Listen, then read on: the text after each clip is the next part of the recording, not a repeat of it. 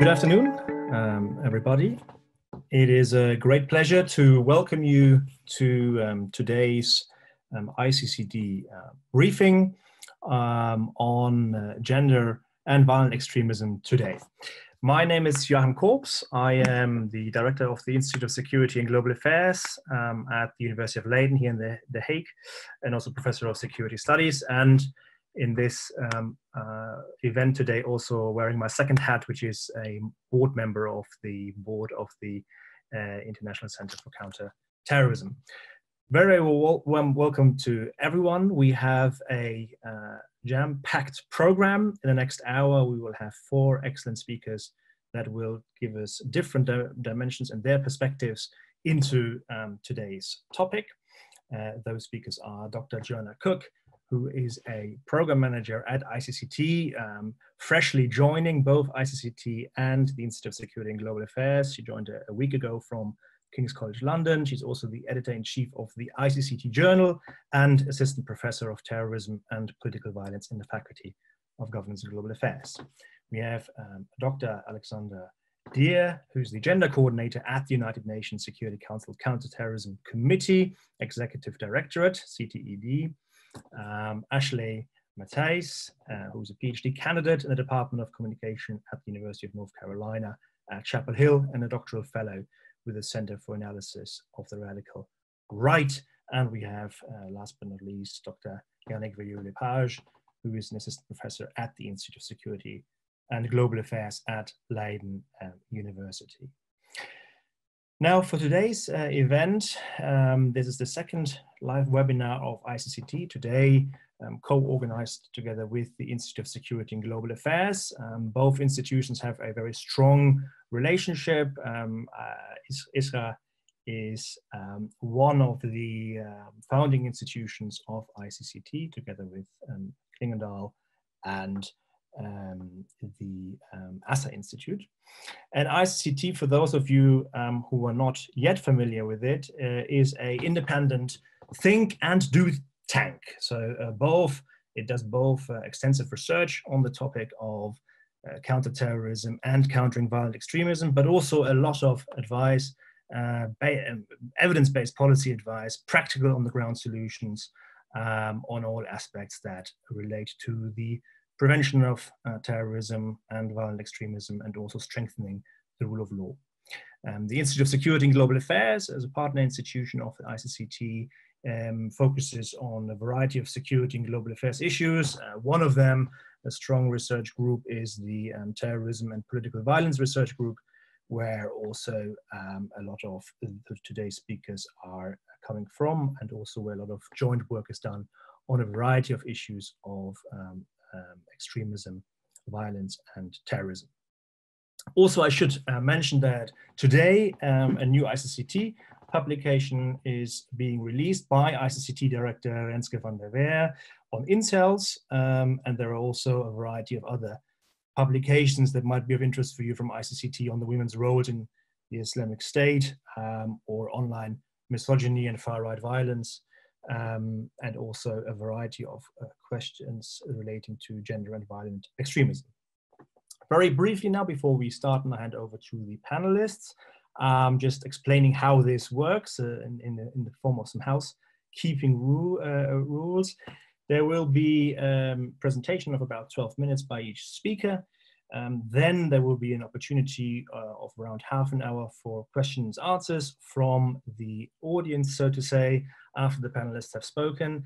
If you would like to ask a question, please do so by sending an email or using the email address media@icct.nl. So media@icct.nl, and these questions will be fed to me then, and I can then ask them to the panelists after they've spoken. And I hope we will have a very good and lively Q&A session that can also then bring some interaction to this.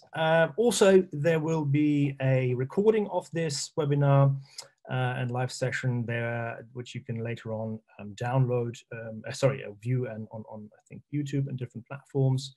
And also what we would like to do in fact, is to improve our sessions from occasion to occasion. So we will also send out to registered participants a short feedback survey afterwards, and that will be popping up on your screen when you leave this briefing. So thank you very much for following also those instructions. And without further ado, I would like to hand over to our first speaker, Joana Cook. As I already introduced her, she is both at ICCT and ISRA, joined recently. In her research, she focuses on women and gender in violent extremism, countering violent extremism and counterterrorism practices. She also recently published a book with OUP on that topic, on gender and extremism. And she also has scholarly interest, of course, in non-state actors and pathways and factors towards radicalization. Her presentation is titled Gender Dynamics in ISIS in Relation to the Roles of Women, as well as implications of a gender lens for counterterrorism efforts. Please, Joana, over to you.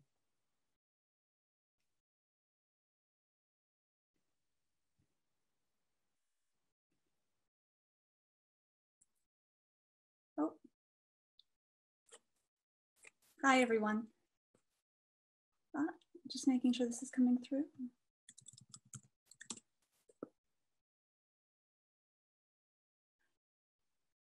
Okay, sorry about that. A big thanks to ICCT for hosting today's webinar and for Joachim for chairing the event. This is my first event in my new role with ICCT and Leiden University, and it's such a pleasure to be on this panel. I've known and admired Yannick, Ashley, and Alexander's work for quite some time. So in my very brief presentation today, I'm going to discuss some work I've done on women in counterterrorism from my recent book, A Woman's Place, US Counterterrorism Since 9/11. So it should just be on the first slide there. In the book, I look at full spectrum international US counterterrorism efforts between 2001 and early 2019, and investigate how women have become visible in the discourses and practices of counterterrorism as agents, partners, and targets. In the book, I look at the Department of Defense, State Department, and USAID. A couple quick definitional points. When I discuss full spectrum counterterrorism, this encompasses both direct and indirect approaches. That is, preventing and countering violent extremist work through to political approaches, law enforcement, and military means. So any activity that is really defined as having a direct or indirect contribution to countering terrorism. By agents, I mean women working within the US government as soldiers, diplomats, aid workers, and so forth. And by partners, I mean women in foreign countries such as Iraq, Afghanistan, or Yemen that the US works with through foreign governments, or otherwise engages as communities of interest. So this can include women in community organizations the US supported, or women directly engaged or trained in their programming. By targets, I mean women who are actually members and supporters of these terror groups, particularly Al-Qaeda and ISIS. So the scope for analyzing women through a gender lens as applied to these roles in counterterrorism is vast and broad, and these roles are just a snapshot of those related to this field. Examining the 18 years highlighted to me what significant gaps in knowledge, policy, and practice there have been, and that there continue to be in relation to women, gender, and counterterrorism. So by not fully understanding, supporting, or recognizing women's roles in relation to counterterrorism and the gender dynamics within these has led to flawed or problematic policies and practices. Yet there were also many positive steps seen in this period and lessons that can be carried forward today, particularly as we face new concerns today, including those from the far right, for example. And so the book demonstrates it's absolutely imperative to meaningfully and engage and consider women specifically and gender dynamics more broadly at every step. Women's participation, engagement, and consideration matters to counterterrorism. It impacts the efficiency of these practices and ensures that they reflect the needs and considerations of women in that society, also emphasizing a human rights compliant approach to counterterrorism, which does not in fact violate their rights unintentionally or reinforce gendered biases or stereotypes. There are two themes I will discuss today: gendered roles associated with women in counterterrorism and those of women in Al-Qaeda and ISIS. Slide. Oh, there we go. When we talk about women in counterterrorism policy and practice, whether as agents, partners, or targets, these policies and practices are almost always influenced by gendered assumptions and understandings. They can be based on things such as idealized gendered roles and assumptions of men and women in that space, ideas of what a so-called woman's place is in relation to counterterrorism and their roles in terrorist groups. These discourses and practices can either challenge or reinforce stereotypes. For example, the idea that men may be more efficient soldiers on the front lines, or women more astute intel analysts, that women are not generally community or religious figures to partner with, or that mothers versus fathers are better positioned in the family to counter violent extremism. But by recognizing all of these discourses and practices are gendered, it does help us identify, question, and challenge assumptions to ensure the most efficient, fair, and legitimate approaches to countering terrorism are taken. In the book, I dive into many examples and created a framework for analyzing women in relation to counterterrorism. Specifically, there were 3 elements I look at in this framework: the categories women were discussed in as related to counterterrorism, factors that influence the evolution of discourses and practices related to women, and justifications stated to explain why women should be engaged in counterterrorism efforts. I'll briefly discuss a couple examples of these from the book. But what these categories, factors, and justifications offer is a framework or a map for better identifying how, where, and why women have been emphasized in relation to US counterterrorism, as well as the reasons this may have changed or been encouraged in the first place. It is a transferable framework that can also be applied to other countries. So women were generally referenced in one of 7 general categories in relation to US counterterrorism efforts. These included, for example, women as security practitioners, the most frequently referenced category for obvious reasons. And this encompassed women's formal roles in the armed forces, police, intelligence services, and other related roles. This considered unique all-women's units, such as Team Lioness, female engagement teams, or those supported in foreign forces, such as all-female elite counterterrorism units in Yemen, or the Daughters of Iraq or Sisters of Fallujah programs in Iraq, programs that are still often overlooked in research. Another category considered women's victimhood, which emphasized women as victims in several senses, noting deficits in women's rights, highlighting women's oppression, or women are seen as an indicator of broader challenges or shortfalls in a society that was more susceptible to extremist appeals. It also considered women as victims largely targeted by terrorist violence, specifically sexual and gender-based violence as seen largely with Yazidis and other local women who suffered under ISIS. In some cases, saving women was also used to justify or promote certain counterterrorism practices. These categories evolved significantly over this period as largely influenced by 8 key factors. So one of these factors was the evolving operational objectives prompted by the environments the US were operating within and the strategy, mission, or program at hand. None of these environments was static, and the situation on the ground in places like Afghanistan, Iraq, and Yemen all changed substantially during the global war on terror, prompting evolving operational objectives. So how, where, and why women were engaged was directly tied to that operational objective of the day, as well as the understood means with which to achieve it. For example, as more limited missions began evolving into full-blown counterinsurgency operations as seen in Afghanistan and then Iraq. Another factor was the department or agency's own historical knowledge, consideration of, and emphasis on women and gender in their work. Women tended to be considered more in evolving counterterrorism programming when they'd been explicitly or frequently mentioned in policy language, or when gender was considered in agency planning, frameworks, and evaluation. This also considered the presence of things like gender advisors, gender coordinators, or other roles where women and gender concerns were prioritized, and what level of support, influence, or access these had. This institutional level in particular brings important and often overlooked perspectives to this field. And finally, we saw 3 prominent discourses frequently referenced to justify how and why women should be engaged in counterterrorism efforts. And these proved important for understanding the different motivations for including women by each agency or department. One justification frequently cited was the perceived operational benefits, innovation, and effectiveness achieved by including women in counterterrorism-related initiatives. Another was the half the population approach, where women's inclusion was justified by virtue of their representing 50% of the population. And this suggested that gender as a social construct shaped the roles and experiences of men and women in that society differently, and women could therefore bring unique perspectives, ideas, or experiences to the table. So this is a quick look at the framework developed for analyzing women in counterterrorism discourses and practices. Next slide.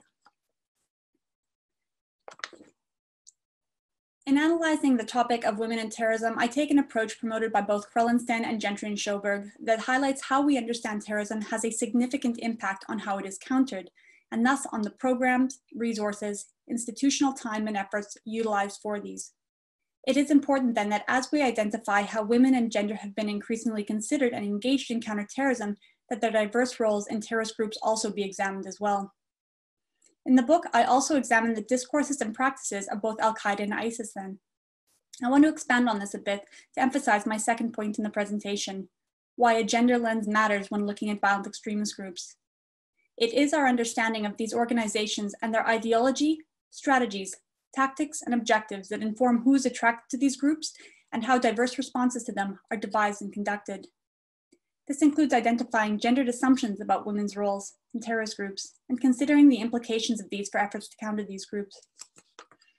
One of the things in the book that was noteworthy was that when contrasting US counterterrorism discourses related to women, there were many instances where these discourses and their interrelated debates, in fact, largely mirrored those of non-state actors, though in clearly different contexts. For example, both in the US and in Al-Qaeda and ISIS, there were debates about women's roles as security actors, whether women should be on the front lines of combat or in jihadist combat operations. Groups like ISIS too would emphasize things like women's victimization in their propaganda, highlighting topics such as the niqab ban, cases of rape or murder of local women by US soldiers in Iraq, as with Abir al-Janabi, or death of Muslim women and human rights violations in conflict zones.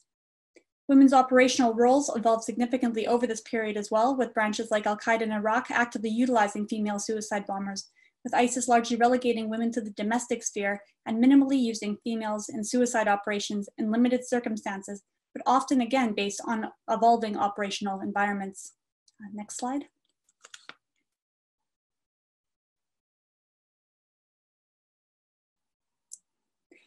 The status of families of ISIS fighters also remains timely and is influenced by gendered assumptions.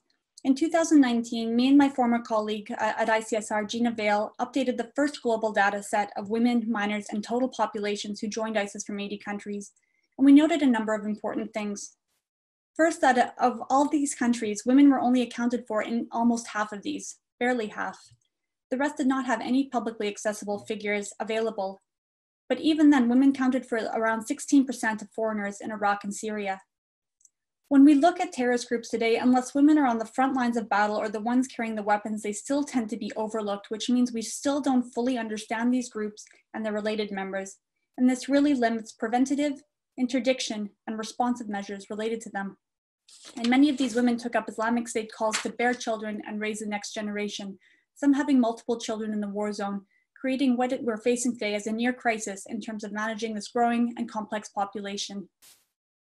Women and their children now represent the majority of foreigners in Iraq and Syria and face the brunt of international opinion of the group. In Al Hol camp, women and minors account for 10,000 foreigners remaining in the camp as of May this year. 7,000 of these are children, many under the age of 5, as they've been born over in the theater. This issue will not just dissipate, and many of these adults have not faced prosecution, de-radicalization, or rehabilitation, and children remain victims of their parents' choices and home country neglect. Women have also been at the heart of many debates around the stripping of citizenship, including Shamima Begum, one of the Bethnal Green girls who traveled when she was a teenager. The repatriation, rehabilitation, and prosecution of women has also varied country to country, depending on the gendered view of women. In some countries, women are being prosecuted with terrorism-related charges, as seen in countries like France and Germany, while in others they are largely being returned to their homes without any due prosecution. As Alexander and Turkington have noted, gendered assumptions and prosecutions of women are rife. Gendered assumptions at a country and institutional level, amongst others, are key to these diverse approaches in dealing with this very complex population. Next slide. In short, and in this very brief presentation, I hope that it's highlighted that a gender lens really matters when we look at counterterrorism and terrorism today, and particularly those related to the diverse roles of women.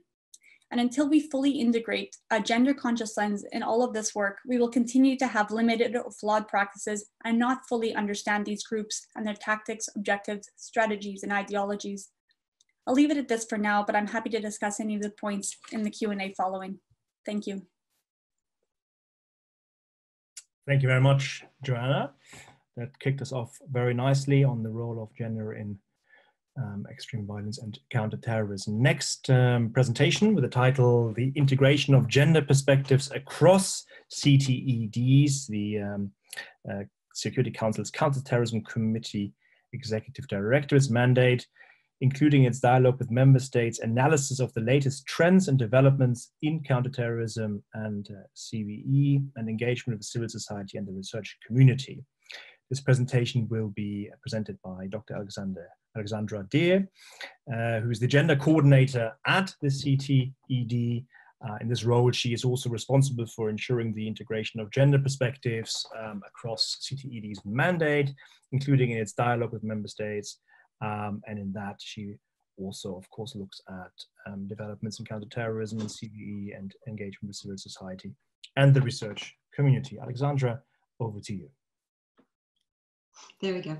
Thank you so much. So it's a real pleasure to be part of the discussion today, and thank you so much for ICCT organizing this. And it's also wonderful to see that we have so many participants online today.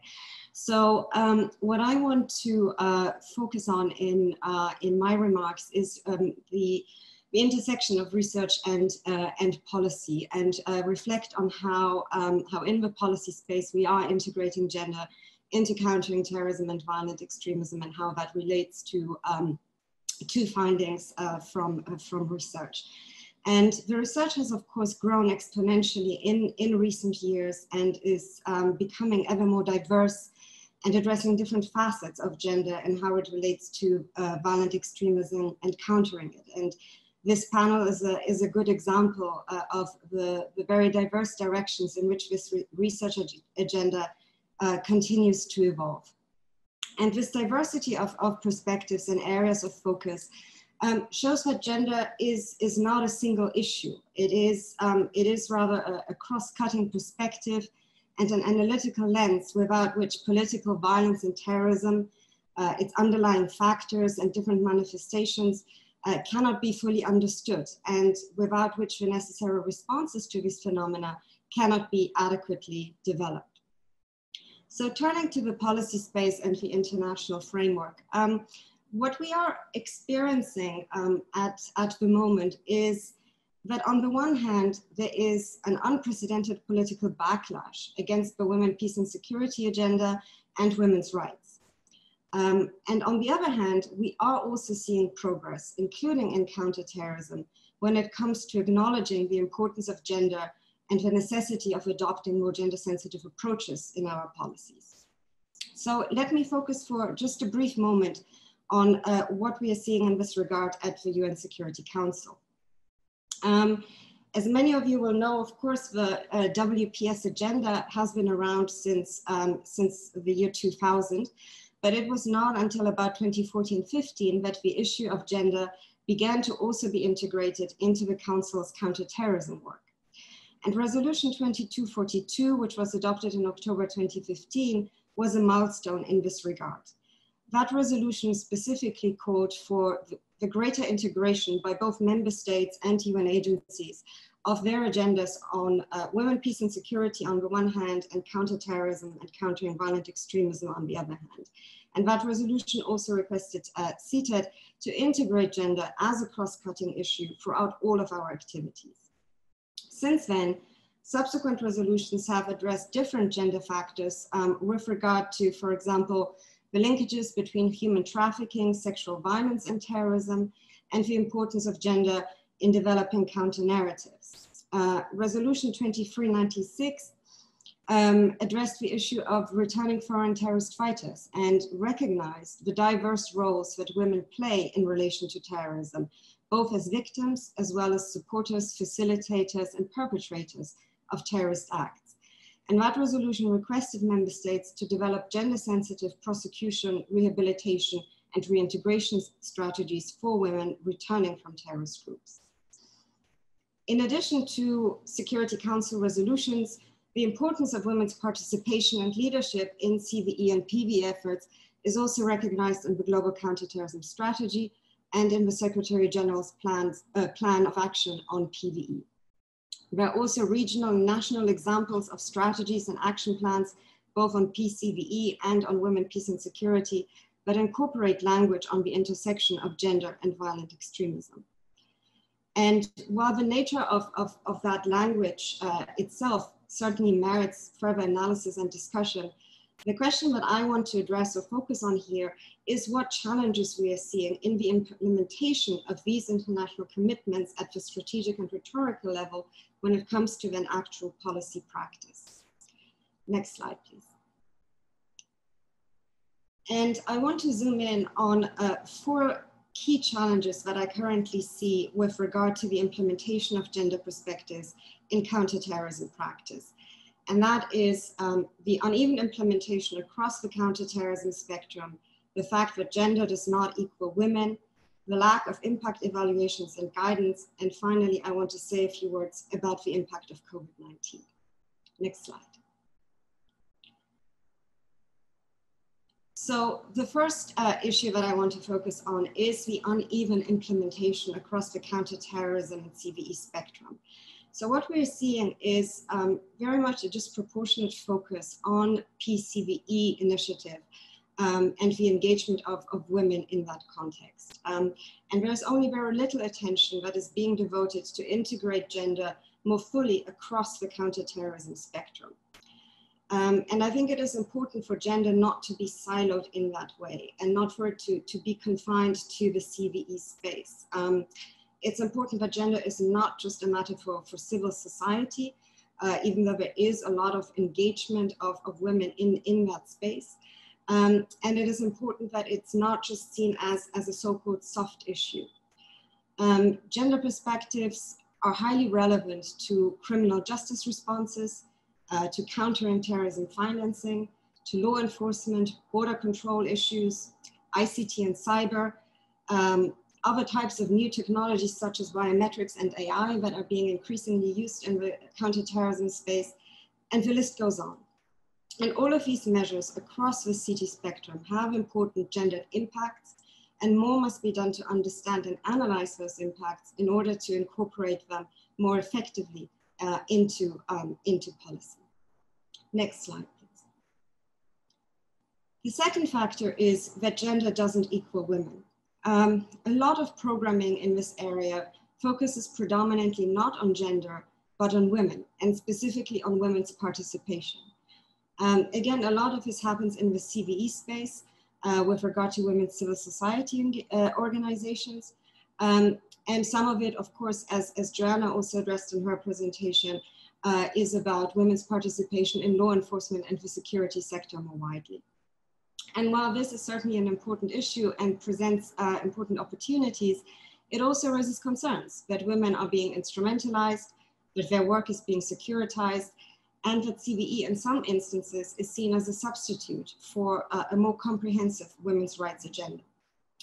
But taking a gender perspective means more than just engaging women. The term gender is relational, and it encompasses social, cultural, and economic power dynamics and structures. And focusing only on women provides an incomplete understanding of the wider structural factors and inequalities and how these relate to gender and how they produce violence and conflict. In addition, terrorist groups themselves are extremely skillful at exploiting gender dynamics and gendered grievances. And they use ideas about femininity and masculinity in their narratives, in their recruitment strategies, and in their operational tactics. So this means that we also need to be looking at masculinities and men from a gender perspective, and look at how gendered factors impact men's trajectories in and out of violent extremist groups. And it is encouraging to see that there is more and more research devoted to issues around masculinity, and I think we will hear more about that in some of the upcoming presentations. But translating that focus on masculinities and translating a fuller understanding of gender inequality into policy on countering violent extremism will still require a lot more work. Next slide, please. The third issue that I want to address is the lack of impact evaluations, good practices, and guidance. Now, the lack of impact evaluations is a known challenge in PCVE in general. And it applies also specifically when it comes to gender-sensitive policy and programming in PCVE, but also in the wider CT context. And when I talk about evaluating impact and effectiveness, I want to be very clear that that means evaluating programs as to whether they are human rights compliant, gender sensitive, and sustainable. There is no trade-off between that and effectiveness. In fact, the rights compliance of programs, including with regard to women's rights, is inseparable from their effectiveness. And having that evidence base that comes from systematic monitoring and evaluation is essential for being able to identify good practices and develop policy guidance, and to be able to move past the more generic rhetoric that simply affirms that gender matters and that measures need to be gender sensitive, but without further explaining what exactly that means. And we still see a lot of that kind of more generic discourse. And this is something that is really very striking to me in the dialogue that we have with states on the implementation of counterterrorism measures. We see that even in instances when a state is very much supportive and an advocate of the women, peace and security agenda, and specifically on integrating gender into counterterrorism, there are so huge shortfalls when it comes to domestic implementation of gender sensitive CT and CVE measures. And these shortfalls are directly linked to these elements that there is a struggle to identify what gender-sensitive policies and programs should actually look like, and that if any such programs are put in place, that there is then not sufficient monitoring and evaluation of their gender and human rights impact, and that means that there is then inadequate learning. So knowledge of how to actually design good policy in this space is still very much lacking. And I really cannot stress enough how important it is that we deepen the empirical evidence base on that. And that is something that is fundamental in enabling us to improve policy implementation. Next slide, please. Finally, I want to turn to the impact of COVID-19. There's a lot of analysis that has come out on the gendered implications of COVID-19. There's also a lot of discussion and analysis on the impact of COVID-19 on violent extremism. But so far, we've seen almost nothing on the intersection of the two. So on the impact of COVID-19 on the gendered aspects of violent extremism. And as COVID-19 continues to exacerbate patterns of gender inequality and create gender grievances, it is essential for counterterrorism efforts to incorporate gender factors more effectively into both analysis and response. And of course, we need to acknowledge that it will require more time to fully understand the mid and long-term implications of COVID-19. But nonetheless, it is important to make the point now that gender analysis must be included from the very outset and not at a later stage as an afterthought or add-on. And I really hope that that is a lesson that we have learned from our experience with ISIL, where we've seen that the failure to consider gender perspectives meant that the mobilization and travel of thousands of women from across the entire world caught us off guard, and that subsequently states have struggled with the return of these women and their children and have not been adequately prepared. And this is now having severe humanitarian as well as potential security consequences. And even in terms of understanding ISIL itself and its vision of the so-called caliphate and the state building project that was attached to that, women had an important role in this vision, and gender structures and gender hierarchies were an essential component of that society and that protostate that ISIL sought to create. So as we go forward, it is essential that we include gender analysis from the outset when looking at new trends and developments in the terrorism landscape. That is something that is important to do as we continue our analysis of extreme right-wing terrorism, and it is something that I believe is also essential that we tackle when it comes to the issue of COVID-19. Very final point from my side, still on the issue of COVID-19, I want to touch on the issue of resources, because we can, of course, expect that with the economic downturn resulting from the pandemic, there will be a reallocation of funds and a shortage of funds, but will also affect the counterterrorism and CVE space. And it will be crucial to ensure that gender does not fall by the wayside, and that the gains that have been made are safeguarded, so that gender is not seen as optional. It is, in fact, essential to everything that we do in counterterrorism, and it plays a critical role in ensuring that we do better in terms of making sure that our counterterrorism responses are rights compliant, that they are tailored to different individual needs and local contexts, and that they are ultimately sustainable and effective. And research has an important role to play in ensuring that we have the necessary evidence base to make the case for gender sensitive approaches and what those approaches should look like, including with regards to the impact of COVID-19. So I will stop here, and I very much look forward to the questions and discussion. Thank you very much. Thank you very much, Alexandra, indeed for this. Right, we're going to the next speaker, and the next speaker is Ashley Matthijs. And as I mentioned, she's a PhD candidate in the Department of Communication at the University of North Carolina at Chapel Hill, and also a doctoral fellow with the Center for Analysis of the Radical Right.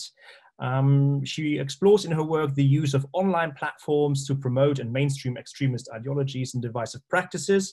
There she looks particularly through discourses predicated on gendered logics. Her research brings together cultural and media studies, feminist theory, and rhetoric to approach topics such as masculinities, online misogyny in the manosphere, and the linkages between the manosphere and the far or alt-right, and alt-right women's discourses about negotiating submission and action and in extremist groups. Very much looking forward to Ashley's presentation. Over to you, Ashley. Good afternoon. It's my pleasure to be part of this event. I would like to express my thanks to the ICCT for coordinating this live briefing, as well as to my co-panelists for their excellent work, and the audience for engaging in this discussion about gender and violent extremism. My focus today is on the construction of ideal masculinity and online male supremacist cultures from the manosphere and the far right. I would like to note that my presentation includes imagery showing how these cultures construct ideal masculinity. Some of the images espouse hate and may be disturbing. While these online cultures narrate masculinity in relation to their goals and worldviews, their constructions of ideal masculinity share specific features, which makes studying them together useful for at least two reasons. First, better understanding how ideal masculinity is constructed within and across these cultures may tell us quite a bit about their interaction and impact. Second, consistency in ideals of masculinity across groups highlight the utility of gender as a strategic frame for spreading violent hate ideologies more broadly. Next slide, please. The manosphere is the popular term for a loose online community comprised of creators and consumers of misogynist and anti-feminist threads, blogs, social media accounts, and lifestyle websites. The far right online is comprised of a wide variety of ideological groupings, predominantly focused on white racial supremacy. Examples include identitarian, white nationalist, nativist, and accelerationist variants. Importantly, these online cultures engage with gendered material and ideology that ranges from traditionalist right to extremist right in their orientations. Manosphere cultures are not explicitly racist, but originated in white Western contexts, with early adherents being predominantly white men in most groups. As a result, white norms are embedded in these ideologies but remain unmarked and obscured by notions of universal male experience. Next slide.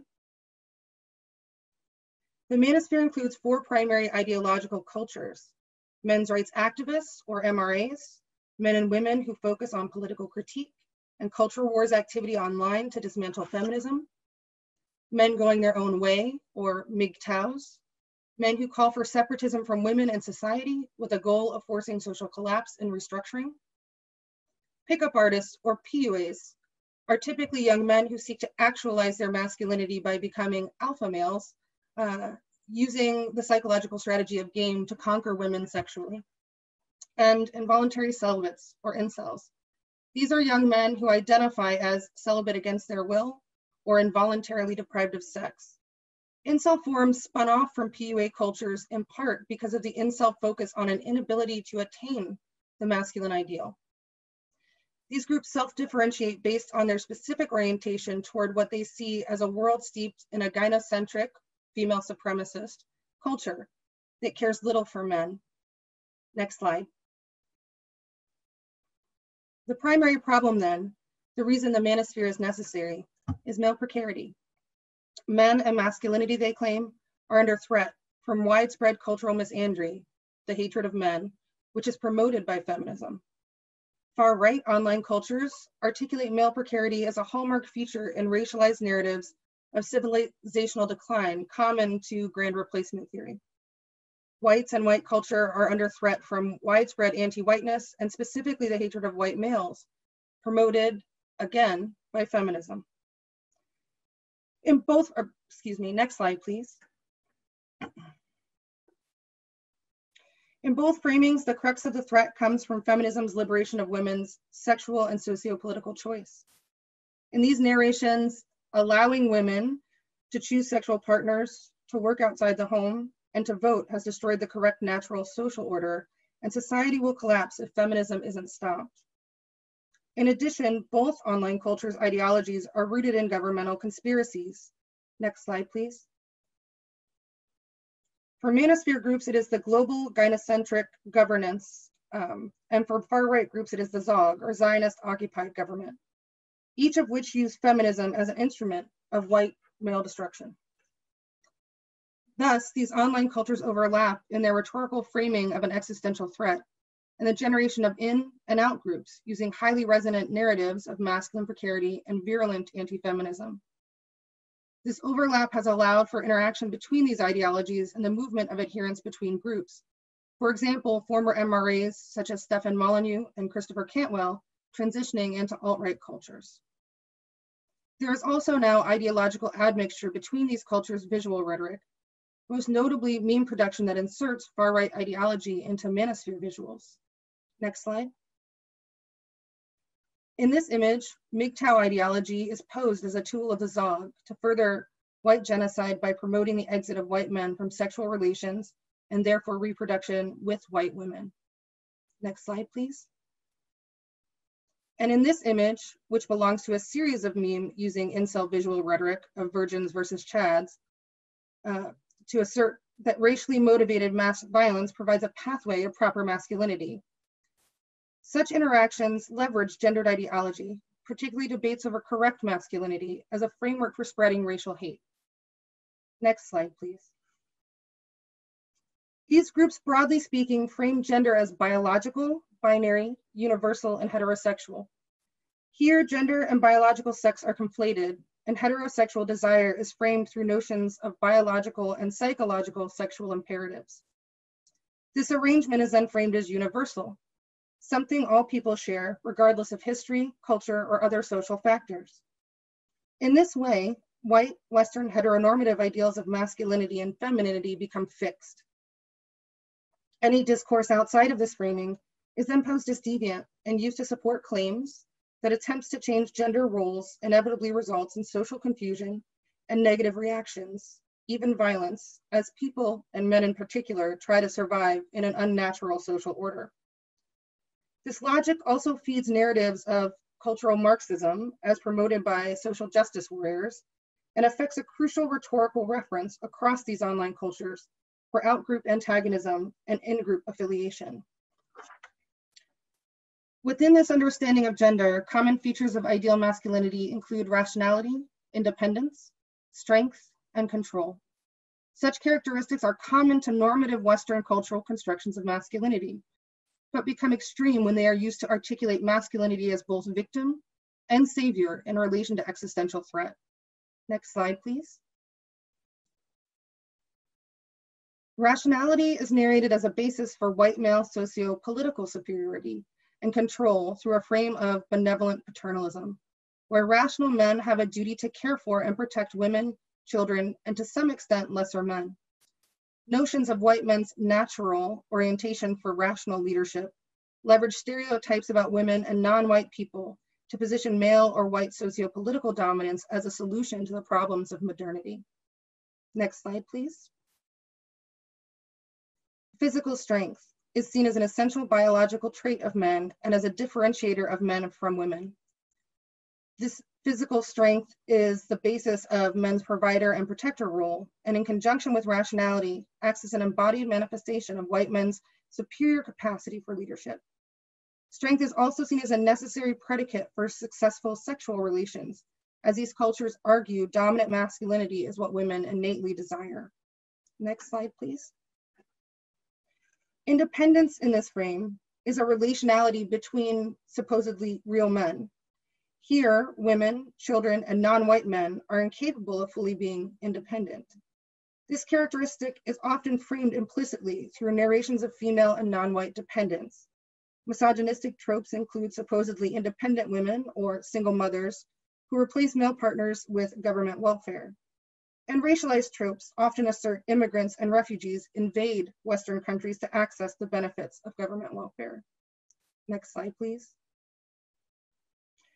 Control as a facet of masculinity includes both self-control and being able to assert control over other naturally weaker individuals or groups. It is this aspect of the construction of masculinity through which motivating fantasies of dominance can be engaged as a natural, even biological capacity of white men. Posed as protective, violence is framed as both rational and appropriate. Such protective violence is then the flip side of benevolent paternalism, and both are framed as corrective forms of masculine care. Crucially, the shift between benevolence and violence is framed as dependent on external stimuli, like women and non-whites who won't accept their place. This externalization works narratively to ameliorate responsibility for such violence.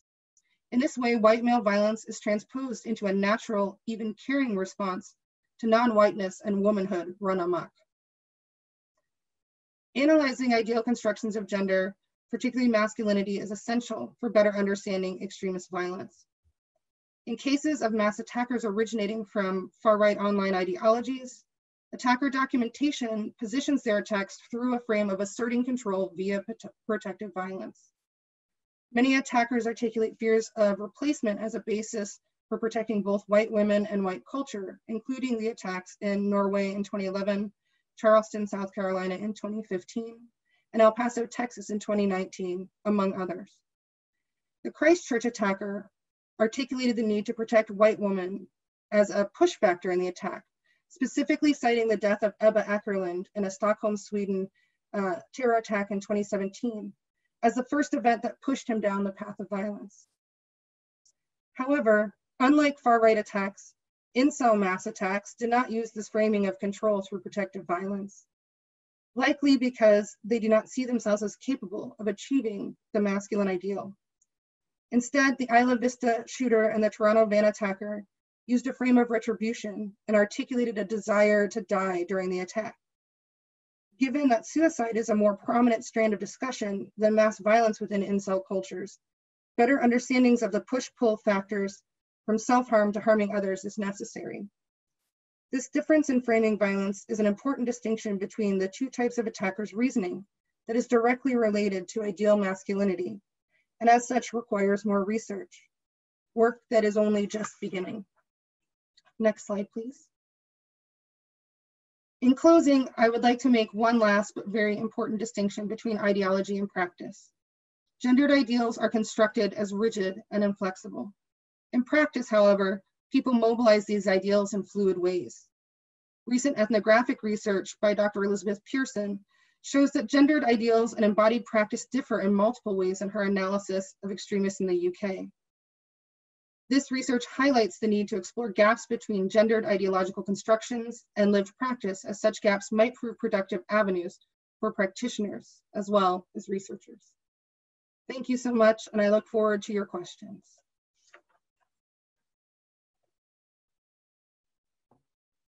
Many thanks indeed, Ashley. And as the final panelist, we have now Dr. Yannick Vieux-Lepage, who is an assistant professor at the Institute of Security and Global Affairs at Leiden University. His research interests include the creation of online narratives and propaganda, which fosters or normalizes terrorism, historical antecedents to terrorism, far-right extremism, and the transnational link of far-right groups, and ideological and technical diffusion, the application of evolutionary theory to social science. Yannick, over to you for the final presentation. Perfect. Thank you very much, Joachim. I'd like to start by thanking Dr. Cook, along with the staff at ICCT, for this invitation. I'm not sure why that slide's not completely loaded, but one of the important things on this slide, which is missing, is the fact that this presentation, or the research I'm going to talk about today, is research I've done in collaboration with a brilliant PhD student at Georgia State. That's Aisha Managlu. So I think her contribution here is important to be recognized. At the same time, I also want to recognize the funders of 2 grants that have straddled this project, and just put a quick disclaimer that the opinions and the findings of this presentation don't necessarily represent those of the funders. Next slide, please. So essentially, this research comes from an observation that historically both the extreme right movement and the jihadi Salafist movement have been characterized by an extreme sexism and misogyny. We see this in the extreme right, for example, within the embodiment of the Proud Boys, but also through the practice of the Islamic State when we're looking at jihadi Salafist movements. But counterintuitively, at the same time, we've seen that women have been heavily involved within this movement, both at an operational, at a tactical, and at a strategic role. And what we decided to do for this research is dive in a bit more at the role of women within women-only platforms online. So if we can switch slides again. And essentially what we kind of wanted to understand was, what is the role of women in the digital extremist space? And we did so by examining 2 women-only forums. And we had 3 guiding questions. This is where I'm going to speak a bit today and hopefully provide some preliminary answers on this. So firstly, we were interested in understanding what would be the salient themes or topic in extreme right and Islamic State women-only forums. So I'm talking about online forums, which are where the participants are limited to women. The second question that we had is, what is the difference or the similarities? Are we going to see anything that's going to be similar, or are we going to see striking differences based on ideology, for example, between these forums? And lastly, we were interested in understanding what is the role of ideology within these particular forums. So if we could move on to the next slide again. So while this loads, all right, so essentially what we decided to do is we identified 2 particular platforms. This first one is one that I think most people will be familiar with, Stormfront. Stormfront is a hate site. It's essentially the original white nationalist online space. It was created in 1996 in order to facilitate David's Duke electoral campaign. And one of the things behind Stormfront and how it works stuff is that it has a multiple of discussion groups. And these discussion groups, or these discussion forums, will range on topics. So some of them will be on white supremacy, other will be on theology, on religion, on science. There's also regionally specific forums and linguistical specific forums. So you can find a forum in Stormfront for Canada, and then you can find a sub-forum on Stormfront for Quebec, so the French-speaking part of Canada. Within this, within Stormfront, there is a sub-forum called, which is a women's only sub-forum. This is the platform that we decided to investigate. The other platform is Telegram. So Telegram is a messaging application. It's got an open API.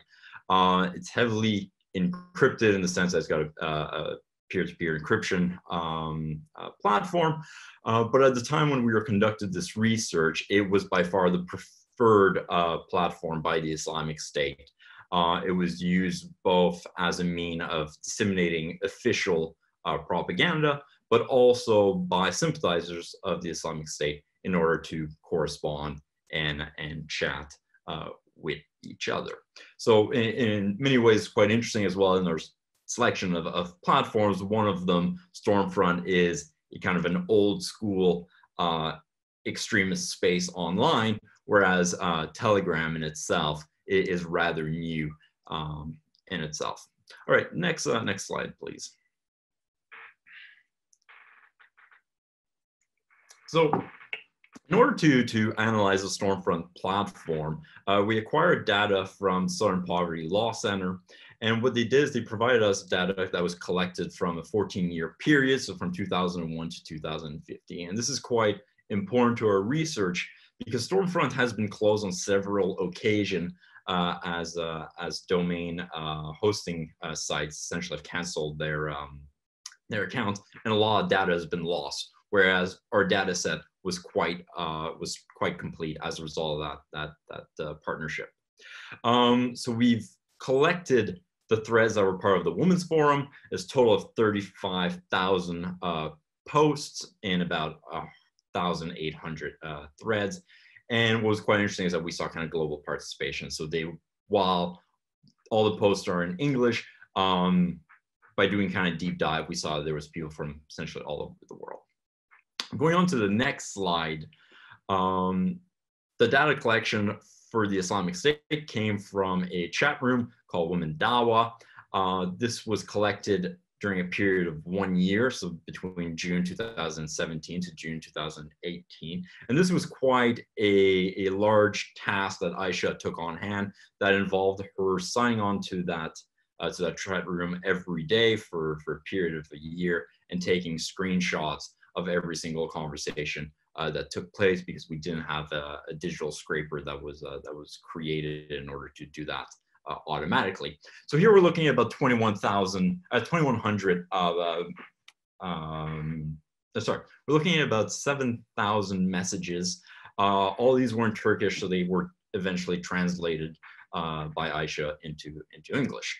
Now, going on to the next slide, the methodology that we employed is an unsupervised machine learning approach, LDA. And essentially what it does is that it looks for themes within large bodies of text. So in the example that's on the screen right now, we see a review that was left in a car dealership. And essentially what the algorithm does, that it's able to identify a particular theme. So the first one has to do with cars itself. So you see car, vehicle, finances. The second theme that was being identified had to do with collection. So collection, agency, recovery, and lastly with correspondence, letters received, sent. So this essentially allows us to process a large amount of data very, very quickly. As well as doing this, we also did a random sampling of posts in order to do a deeper kind of content analysis in order to understand the salient themes. So let's go to the next slide and see what the kind of main themes that we saw came out from both the Women's Forum and the Women's Dawa dataset. So one of the things that kind of struck us immediately was the similarity and the crossover between both datasets, and similar or themes that or topics that are recurring in both datasets are identified with an asterisk. So we see ideology, pregnancy, appearance, family, relationship, forum rules, and violence. A couple of kind of striking things as well here that we see is that the topic of religion, which we did separate from ideology in the sense that these were within the Women's Dawa data set, and then we're talking about religion itself, so interpretation of religion and religious debates. Now, one of the other findings that came out of this, if we can move to the next slide, has to do with the strong enforcement of group memberships within both these forums. So one of the things that we saw, a recurring theme within the Stormfront data set was this kind of ongoing moderation that the moderators of this women's only space had to do. So constantly calling out individuals that were known to be male, either because they're known on the site or they identified as such in their posts, and essentially telling them to knock it off, telling them to get out of this space, that they have the rest of the site that they can interact with. This space itself is reserved for women. We saw something quite similar happening within Telegram. We saw that there was a strict separation of gender that took place within the forum. We've done a couple of experiments where we changed the account names to reflect a particular gender of a user, and then see how long or see what action took place. And we saw that we were quickly booted or removed from the space as a result if we tried to log into Women's Dawa using a username that seemed to identify that the user would be male. So that's kind of the first interesting finding that we saw, that the space, while they are, that there is a certain amount of enforcement that takes place within the space itself. The second kind of neat finding that came out of our study, if we can move to the next slide, has to do with the role of ideology within both platforms. So on stormfront.com, there was a lot less discussion about the movement itself. Although ideological discussion were kind of interweaved throughout the conversation. And here's an example of this, where someone is talking about their love life and essentially their difficulty in finding a good white nationalist male. So if you read the post, I won't go through it exactly, but even you can see how ideology is interwooved with this by the end, saying complete with David Lane memorial tattoo, David Lane, which is an avowed racist, and coded the 14 words. Woman Dawa, we saw that there was much more conversations about ideology. And one of the reasons for this that we believe is that because there's strict gender segregation within the ISIS digital sphere, this was probably one of the only space where women sympathizers to the Islamic State could have these debates, which also meant that Women's Dawa was much more responsive to salient event and had these much more overt discussion. And then lastly, if we'll move to the last finding, and I think this in many ways is the finding that is the most important, and particularly I think the most important as far as a practitioner focus, is the fact that these online space served as peer support network. The majority of the conversations that we saw didn't necessarily, or didn't link to ideology, but instead, these spaces were essentially treated as a place where people could seek like-minded individuals and have conversations about kind of everyday concerns. So the most popular thread on Stormfront, for example, within the women's subforum, was the pregnant trying to conceive thread, where essentially people talk about their effort to make a family.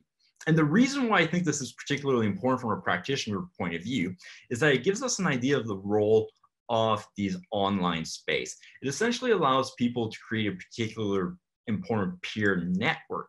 And if we're talking about off-ramping, if we're talking about kind of de-radicalization, we also have to think about removing people from that space and what's going to come in order to replace that lost social network for individuals that we're trying to off-ramp. So I don't want to take too much time, but just kind of in closing in the next slide, just to say that this is still preliminary research. We've got one paper that has come out of this, but we're continuing to focus on this research. We're hopefully going to do comparisons looking at different groups within each movement, but also look at whether the topic and style and volume of speech of women within particularly Stormfront changes when they are posting across gendered forum versus when they're posting on the women's only forum. Thank you for your time. Thank you very much, Yannick. And indeed, thank you to all the panelists, Joanna, Ashley, Alexandra. and Yannick for giving comprehensive overviews over the different perspectives on gender and extremism, and also a kind of policy and practice dimension to this entire discussion. So your questions have been trickling in, and that is great. Thank you so much again. And again, it's great to see so much interest from such a wide audience of participants. I will now try to group them a little bit, and we will hopefully be able in the next remaining 24 minutes to cover as much ground as possible. So kicking off with the first question, why is, and this is a question from Steve Hewitt from the University of Birmingham, thanks for that question, why is masculinity or masculinity so often left out of discussions around gender and violent extremism? In particular, isn't there room for examining masculinity as an important variable within far-right extremism? So if I could ask maybe Ashley and then Joanna to give their thoughts on this question. Yes, so why is masculinity left out of the study? That has to do a lot with existing gendered assumptions and biases, as well as norms in how we ask questions in research and how we think about this. Gender, as Alexandra mentioned, often equals women in how we think about and look at the world. We use gender as a differentiator to mean not men. And in part because we don't expect women to be violent. That's one of our gendered biases. We don't expect women to agree with violence. They're supposed to be caring and emotional, right? But we do assume that men can and will be violent, right? So in the case of women, they're spectacular. It's something we want to look at because it's different from our assumption. But with men, we kind of think we already know what the reasoning is there. So it doesn't seem to be so necessary. I'm doing this work on masculinities, as are quite a few other scholars, a lot of younger female scholars. I happen to also be a fellow with the newly researcher-created Institute for Research on Male Supremacism, that every scholar involved in that looks at male supremacy and masculinities in the frame of gender and how that relates to violent extremism in these online cultures. So manosphere, far and alt-right, incels, things like that. Great, yeah. Thank you very much. I agree with every point that Ashley made. And I know that even from my own research, anytime, you know, from the beginning of my PhD and onwards for the last, 8 years now, when you say gender, it's still consistently associated with women. And so particularly when I was speaking with practitioner audiences, it didn't quite resonate with them. As soon as you'd say the word gender, people would tend to kind of fall asleep. And so I think, as a researcher, for me personally, one of the things I really try and do is demonstrate very clearly why that gender lens is useful for researchers, for practitioners, the practical utility of it. And so as a researcher, I think it is up to us as well to demonstrate the value, the utility, and the insights that full gender lens can offer for understanding not only the roles of women in these groups, but the roles of men and the intersecting kind of gender dynamics within those as well. So it's a great question though. And just to kind of follow up very quickly, when I mentioned that gender ideals are binary construction in these groups in terms of ideology, how men are constructed through the ideal also tells you how women are constructed and vice versa, right? Constructing one constructs the other because there's only two, and one is what the other one is not, right? So as we think about that, if we're thinking about them using these narratives to promote radicalization and violence, there is a reason they're using them, right? And so that makes them essential to the study of understanding both radicalization and violent acts. Thank you very much. And maybe staying on this topic, Ashley, there's one other question directly addressed to you. And this comes from, oh no, there's unfortunately no information on who asked the question, but it's a great question. How do women in the far right rationalize the different manosphere narratives within their own participation in the far right? Do they naturally accept their role as subjects that need to be protected? Do they equally support the claim that there is an attack on? So do they have a role in protecting that proper manhood? So in answering this question, I want to point to my closing on the difference between practice and ideology, right? So when women narrate this from an ideological perspective, in fact, I have a paper, Shield Maidens of Whiteness, Alt-Maternalism and Women Recruiting for the Far and Alt-Right, which the link to that, it's open access, the link will come out in the follow-up email, that describes this in detail. When women discuss it ideologically, they do argue that they accept their gendered role, that not only do they accept it, it's what they want, it's what they desire, and feminism is taking it from them, right? And so restoring this means that they get to be real women again.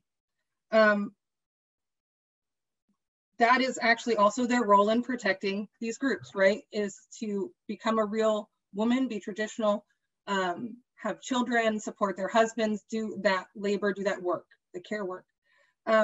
Now, they also have to narrate how they're active, right? Because they're also recruiting. So they have frameworks for negotiating an active role while agreeing to this kind of ideological point, which revolve around things like presenting what I would call women of myth and legend. So the shield maiden figure, it's okay for women to participate in an active way in certain circumstances in order to protect from emergent situations or emergent problems, threats. They do equally support the claim often that men and male precarity, men are under threat and male precarity exists, and as a basis for white supremacy as well. So that's from the ideological perspective. How that actually happens in practice, and again, I'll point to Dr. Pearson's work in a very recent paper in Studies in Conflict and Terrorism, where she actually goes through the nuance of how that's talked about versus how people do things in the real world that don't line up with that ideal, right? And still maneuver within these groups. So making those distinctions is really important. And women, even women who openly claim to support this, are not protected from misogyny and trolling by men in these groups and in this wider culture. It's another point I use in the framing of my paper. So I would definitely point you to my Shield Maidens paper in terms of looking at how that's narrated, but I would point you to work like Dr. Pearson's for looking at how that then plays out in the real world. Thank you very much. Question for both Alexandra and Joanna. It was mentioned that a gendered perspective is highly relevant not only in CVE, but also countering violent extremism, but also in counterterrorism, including law enforcement, border controls, and so on. Can you give some concrete examples of this? This question was asked by Leiden, I hope I pronounce this correctly.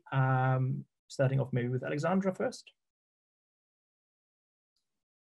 Sure, thanks for that question.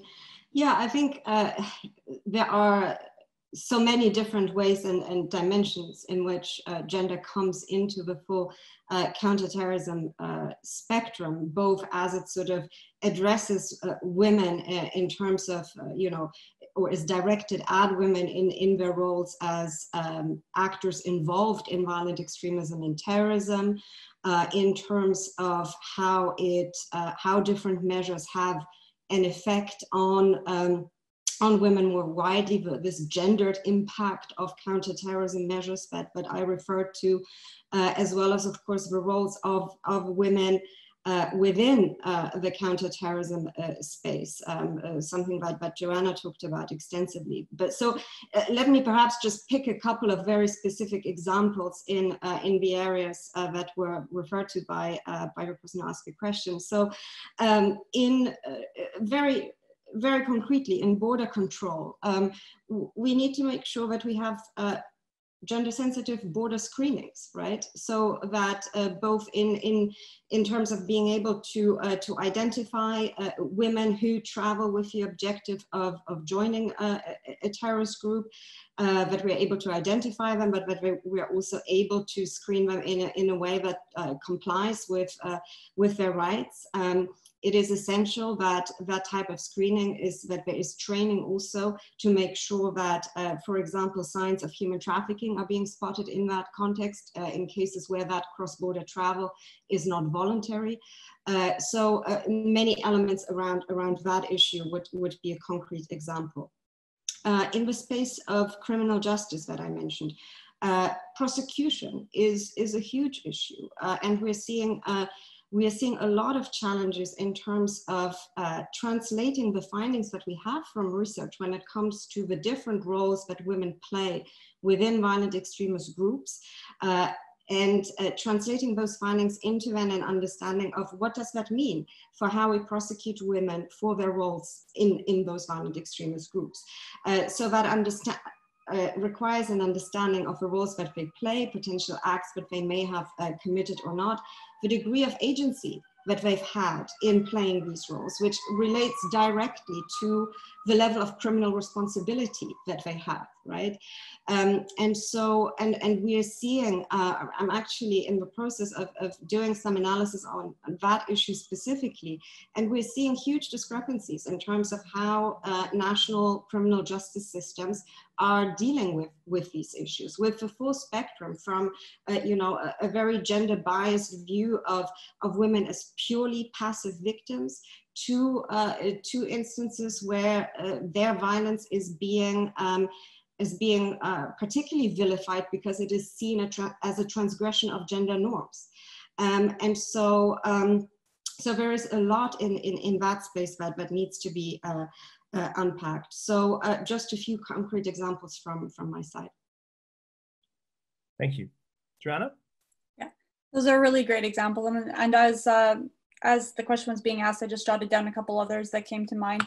But I think if you're working in law enforcement, a gender perspective could inform things like how or why do people have certain pathways into or motivations to join a group. So those can be slightly distinct for men and women, and discuss kind of the spaces and places from which they're getting recruited and how they join a group and under what circumstances. How the roles in an organization might change over time. So for example, if you see increased operational pressure on an organization, as we saw with example, ISIS in Mosul, as the city was being retaken, it was only at that point that they really started deploying female suicide bombers in large numbers. And so that was, again, kind of the operational pressure on them, and thinking about that through a gender lens as well.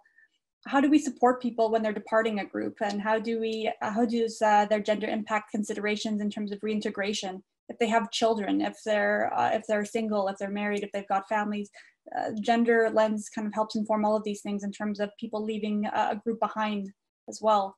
The great point on border security as well. In many cases, women are not viewed as a threat, so they're not searched as frequently.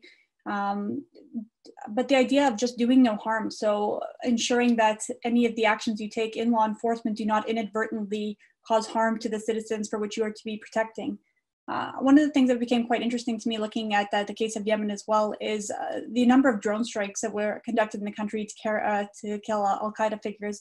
And one of the things that was never really discussed, we're talking over 1,300 individuals killed by drone strikes in Yemen, well over that I believe now.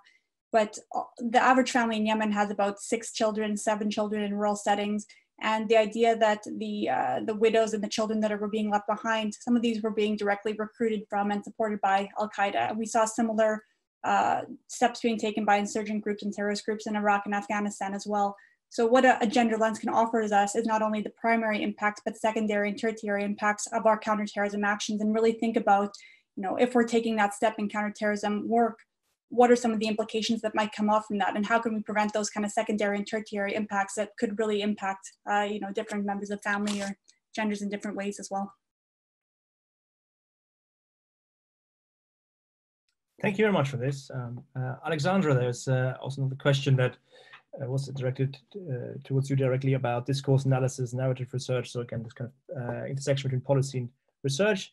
The question asked by Azima and Chima from Pakistan: what can you say about the quality of discourse analysis and narrative research currently deployed for policy use in countering violent extremism, or PVE, in the UN system? We feel both the policy language and diagnostic methods are reinforcing female exclusion, and there is a need for serious review. Thanks for that question. I think when it comes to analysis and research on this, I mean, I can only speak for my office at CTET. We have very extensive engagement with the research community and look at different approaches and perspectives to analysis in this space.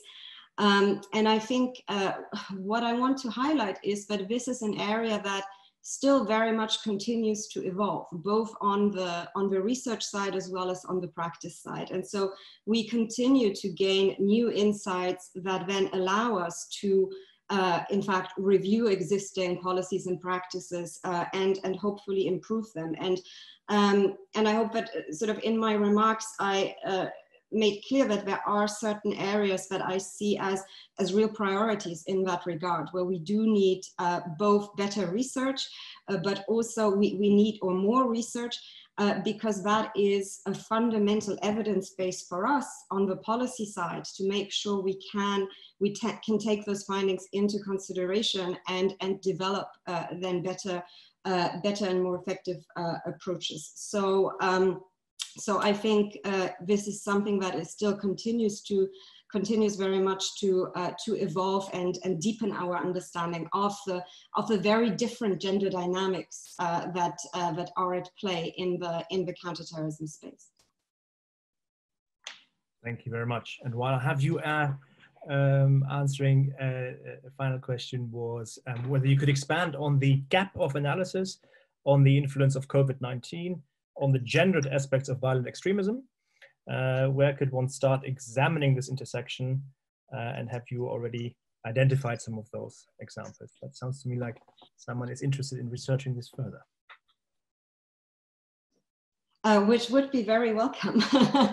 So yes, I think when it comes to that impact of COVID-19, I think of it again in terms of the two sides, in relation to violent extremism itself and in relation to the response, so to countering violent extremism and countering terrorism. So in relation to violent extremism itself, I mean, starting with a very basic fact that COVID-19 is exacerbating patterns of gender inequality. We are already seeing that in a number of ways. And we know that gender inequality correlates with an increased likelihood of violence and conflict. And so that would be one potential starting point to look into further and to see how those dynamics continue to evolve as this pandemic progresses and as its various effects are being felt more deeply across, the socioeconomic space and not just in terms of its immediate health impact. So there is that side. On the other side, in terms of in relation to the response, I think what we have seen in many cases is the use of emergency measures, many of which also come from counterterrorism legislation that has been put in place, that is now being used to address the situation with regards to the pandemic. We know that many of these measures, again, have a disproportionate and gendered impact on women civil society groups, on women human rights defenders, and many of the restrictions that are being put in place are being felt by them particularly strongly.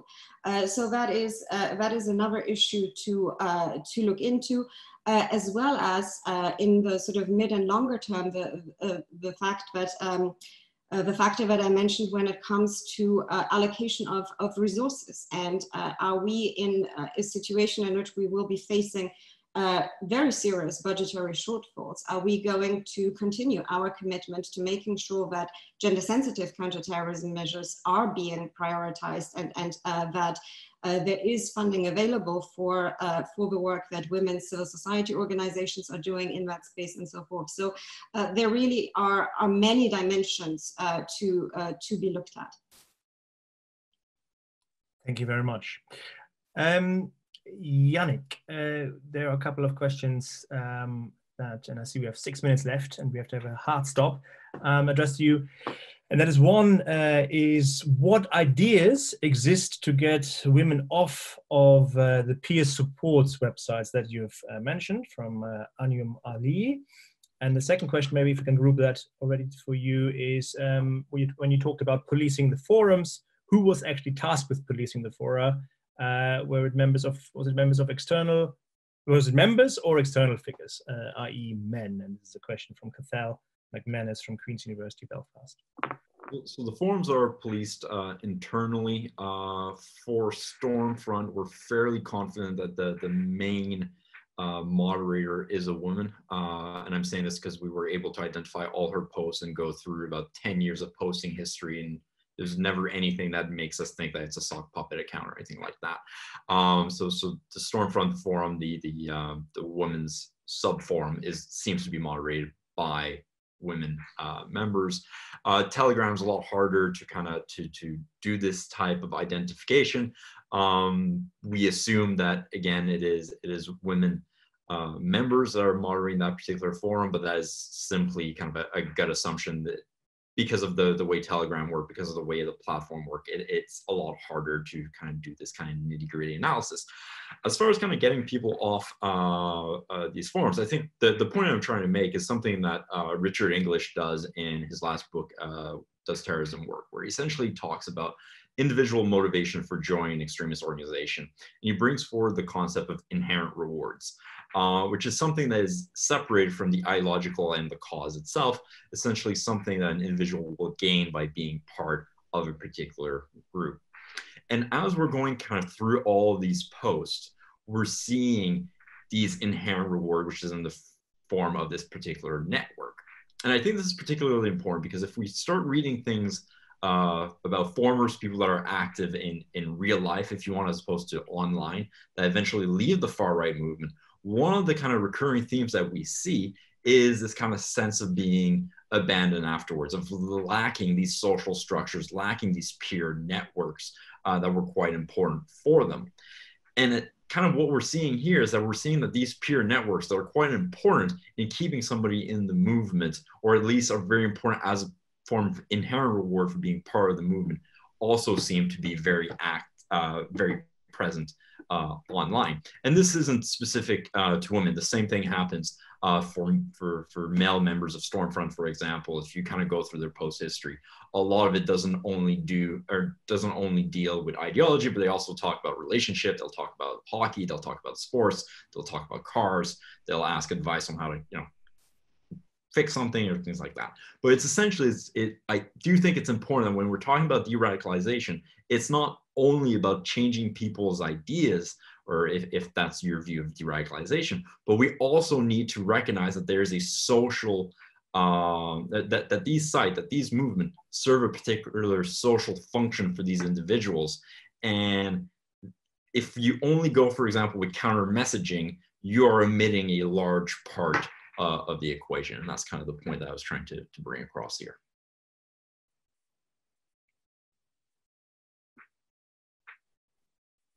Thank you very much, Yannick.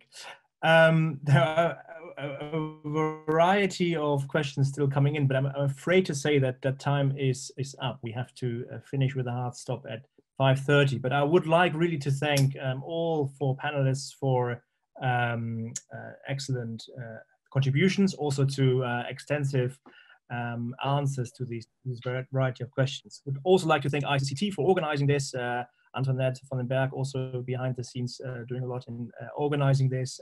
Also Alexander van Reichenbach and colleagues. Sorry, and Davla Maniz. I would also encourage you to go to the website of ICCT or the Institute of Security and Global Affairs for further publications on these topics. Also, we will also put up links to this event and further upcoming events. Once again, thank you very much for coming in such great numbers. We had over 200 participants. Thank you to all for participants, and also for Joanna for co-organizing this event. Many thanks.